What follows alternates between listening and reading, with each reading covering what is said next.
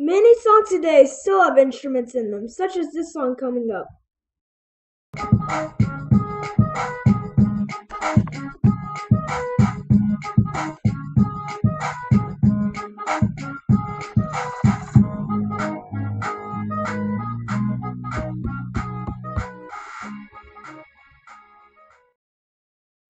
Even some less popular instruments, such as the bassoon.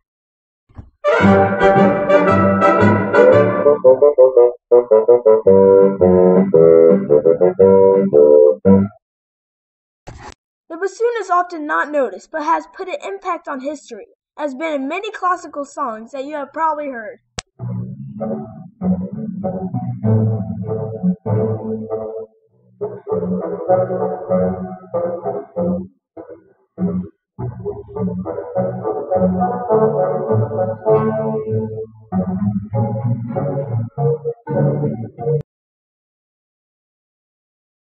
Well, I drove Grandpa to speed dating this week, so I should probably get the last roll. Yeah, but I practiced my bassoon. And I listened. I can do this.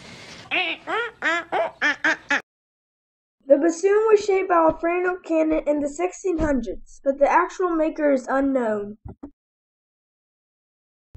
Say what? I said that the maker of the bassoon is unknown.